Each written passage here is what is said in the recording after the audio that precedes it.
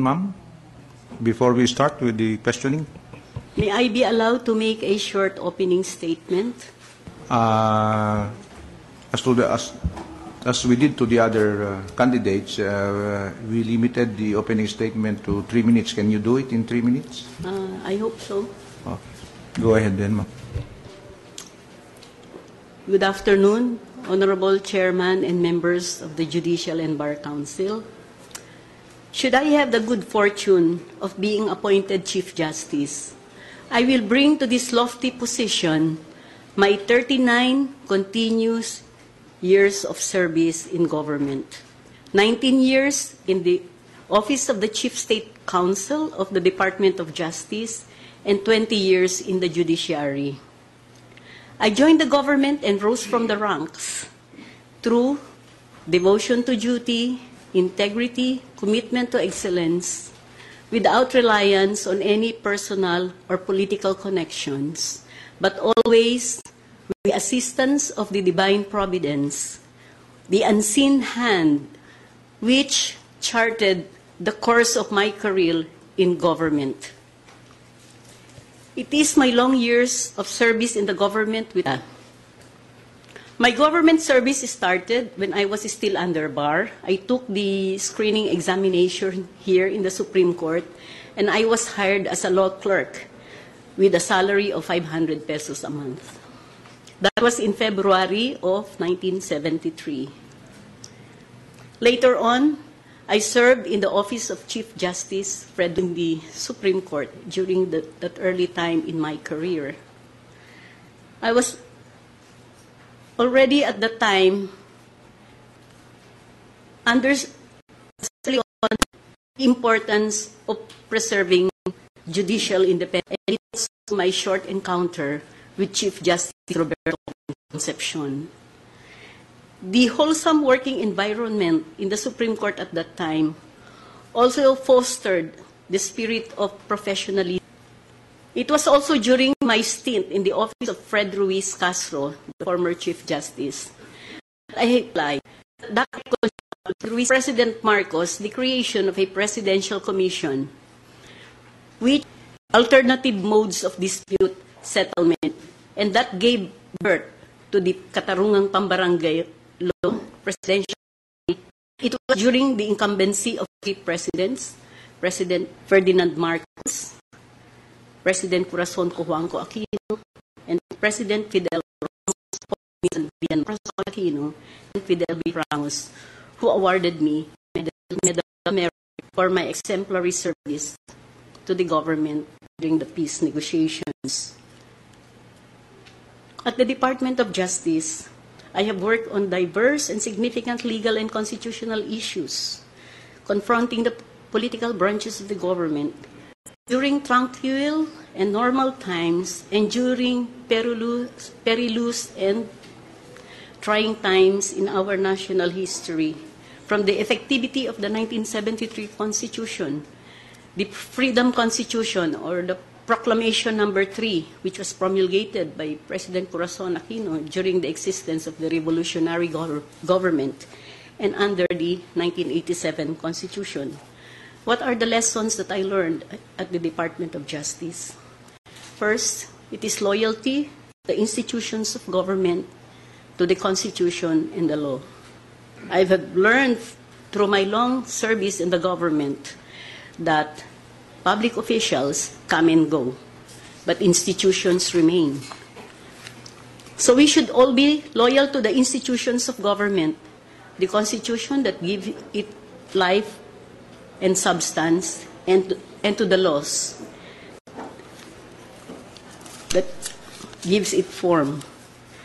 Second, I also learned that it is important that there be stability and predictability in our legal system. The opinions of the Secretary of Justice, although persuasive in character, establish precedents or rules intended to guide future actions. So it is imperative that legal questions are consistently decided in accordance with law, so that persons similarly situated can be guided in their action and expect the same ruling in the future. This is important for stability and predictability in our legal order. The third lesson that I learned is that the political branches of the government are equally concerned with the constitutionality of their actions. The Secretary of Justice as Attorney General renders opinion for all heads of government, departments, bureaus and offices, the Office of the President, members of Congress, constitutional commissions. And in the course of this work, I came to realize that legislators, together with the President, are so much concerned with the constitutionality of their actions. And that is precisely why they asked the Secretary of Justice if their actions are within constitutional bounds. It is only when actual cases are elevated to the court that the power of judicial review is invoked and exercised. So in the first place, the political branches of the government, Congress, and the Office of the President would have the first crack of determining the applicability of the Constitution to whatever decisions they may take in the course of their exercise of their functions. They have all the vital information that they need in making policy decisions. The President especially has access to security and intelligence information, technical studies, empirical data, which are not available to the court. And therefore, it is for this reason that I believe that the judiciary should, in the exercise of its expanded power of judicial review, should exercise circumspection and utmost care. How many more minutes, Justice Tess? Just maybe 2 minutes, Your Honor. Okay, ba? Okay, sige. So I also learned with that promise of 2 minutes. 2 long minutes. I also understood the importance of technology. At first, we were using electric typewriters. Then we shifted to computers and word processors. It was a difficult adjustment, but it turned out to be very good in the long run. So I believe that we should emphasize also the introduction of technology in government service. I had greater exposure to this when I was promoted to the Sandigan Bayan and later on to the Supreme Court. So at the Sandigan Bayan, what did I learn? You know, I was not from the judiciary. I came from the Department of Justice. But my work in the Department of Justice helped a lot in the discharge of my functions in the Sandigan Bayan. And that is where I learned that experience really is the best teacher. So when I took over the Coco Levy case, in 6 months, I was able to decide that case the decision of that case has long been delayed. It has been in court for 16 years already.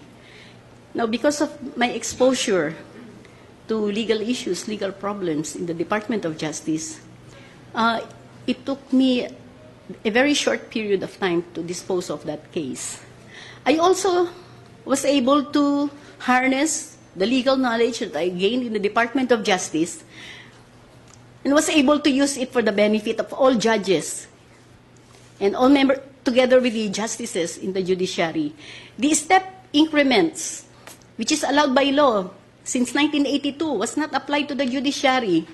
It was already 1997 when I joined the judiciary, and that was the only time that I initiated the process of applying this step increment to all members of the judiciary, and true enough, it was approved by have salary without being promoted simply by their long service in the judiciary.